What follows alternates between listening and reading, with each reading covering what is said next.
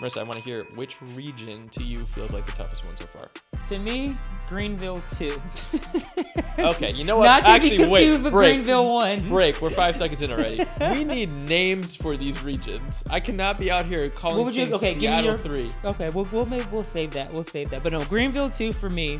I think I'm just not sold on Utah as the number 2. In Indiana, I've said this since they were getting potential votes for number 1 in the country. I kind of think they're frauds.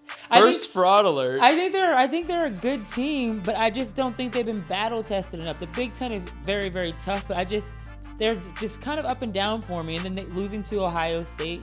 That was a bad loss. Very bad loss.